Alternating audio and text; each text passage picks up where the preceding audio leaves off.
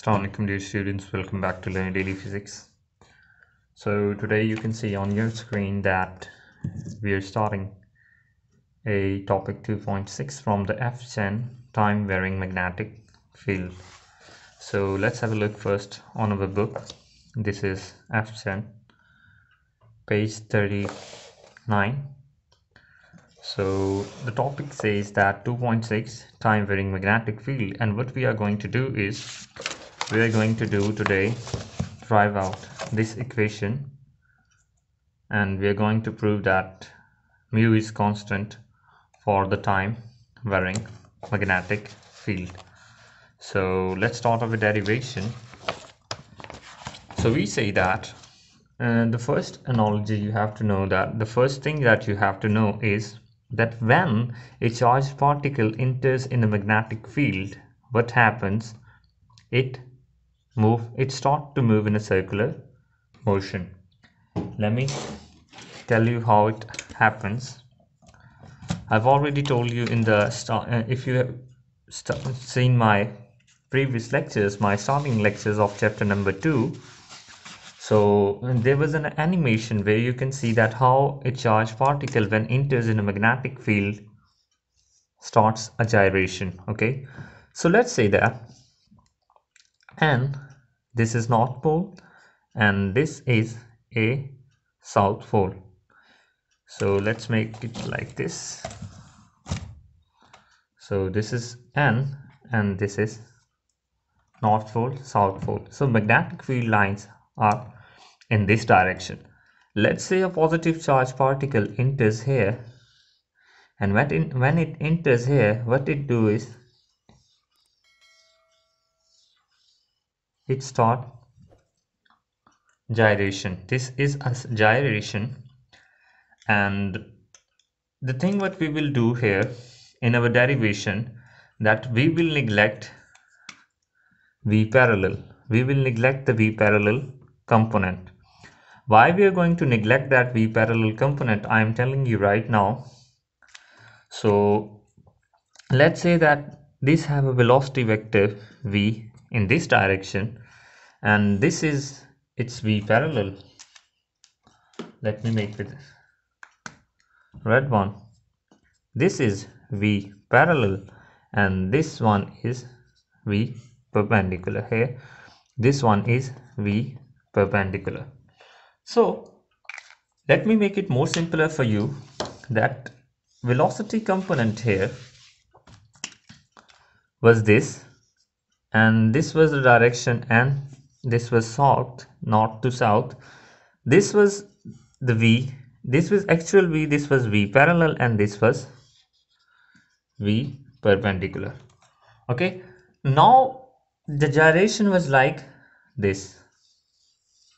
Okay, so if we neglect the V parallel component, what will happen? We say that it is not moving in this direction. Okay, it's only moving in a circular path. So what happens when this V of perpendicular will be equal to 0? We are not considering this V of perpendicular. The motion will be only along V perpendicular, and it will be only like this. Okay, it won't move like this.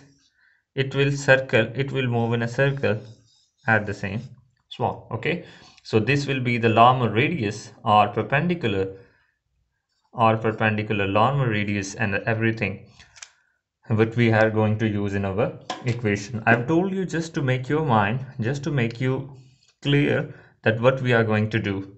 So now we are going to place our plasma or our charge, because we are studying single particle motion in chapter number 2, F.Chen.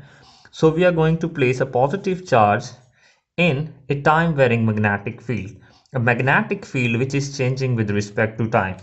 So let's see what happens when a charge is placed in a varying time magnetic field.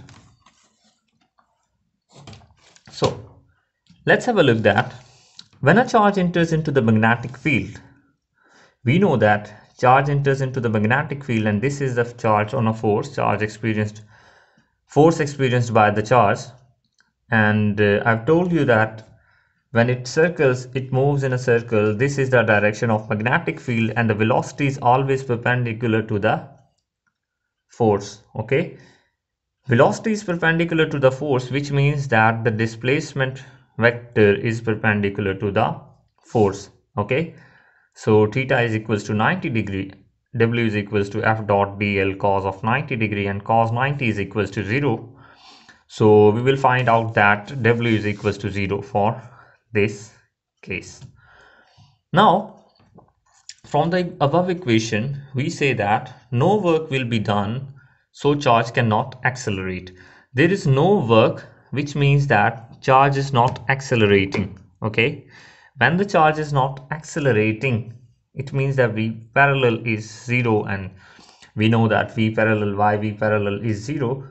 So from the differential form of Faraday's law, now we are going to use our differential form of Faraday's law, and this is also the third equation in the Maxwell equations.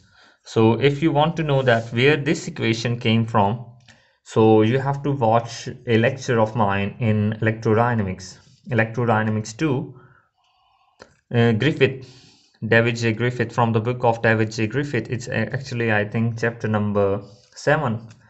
You can watch my playlist. And Maxwell equations. In the Maxwell equation, this is the third equation, and this is also the differential form of Faraday's law. When you when you describe the Faraday's law, the differential form of that Faraday's law is curl of E is equals to minus partial B by partial T. What this equation tells us that the changing magnetic field produces an induced electric field. Okay, because of changing magnetic field, we have an electric field, and because of this, curl of this electric field produces magnetic field. This is a couple equation. Okay, couple equation between electric field and the magnetic field. Okay, so curl of E is equals to B dot this partial B by partial T is equals to B dot. Okay, so let's say that this is a Lorentz force. F is equals to QE V cross P, and this is the B, and this is the induced electric field. Okay, this is the applied B, and because of this applied B, this is the induced electric field. So mdv, we can write this Newton force is equal, F is equals to ma, Newtonian force is equal, F is equals to ma, and this m is equals to dv divided by dt. Q is equals to E plus V cross B. Neglecting, now I'm using that term which I've told you in the start, that why we are neglecting V parallel component. So neglecting V parallel just to make our gyration, just to neglect the gyration and only study the circular motion of a charge. So this will be dv will be equals to mdv. Let's say d of v will be equals to dv perpendicular plus dv parallel. So we have neglected the dv parallel, so only the term we have is dv perpendicular. So mdv perpendicular is equals to d, our dt is equals to this term. So let's see that what is the effect of this induced electric field. For that, we are going to neglect out the applied magnetic field right now, and we are only talking about the induced electric field. So this mdv perpendicular by dt is equals to q into E. So let's see how we've written that. Okay, so this mdv perpendicular by dt is equals to, this is q E. Okay, this is q, this is not d, this is q E. Now multiplying with v perpendicular on both side, one v perpendicular here and one v perpendicular here. Now we can write this equation like this. If you take a time derivative of this vector, it will be equals to 1 by 2 multiplied by 2 mv perpendicular multiply by dv perpendicular partial by partial t. This is a partial by partial t, d of t. This 2 will be cancelled out with this 2, and the term you will have will be mv perpendicular dv perpendicular over dt, which is the equation here we have. So we can write this equation like this, and this v perpendicular we know is equals to dl. Velocity is equals to rate of change of displacement, which is equals to dl by dt. So this dt is cancelled, d by dt is cancelled out by this d by dt. Let's say dt is cancelled out with this dt. This dt is cancelled out with this dt. So the thing we have is a partial half of mv perpendicular is equals to qe dl. So this was our first part, and we have completed our first part by making this equation. In next, we are going to resolve this equation, and by this we will add some new terminologies. So let's move on to our next lecture, and we will see what happens and how this mu is equals to constant. Okay, so till then, thank you very much for your time. Assalamu alaikum. If you like my video, subscribe my channel and watch my next lecture, that what happens in next.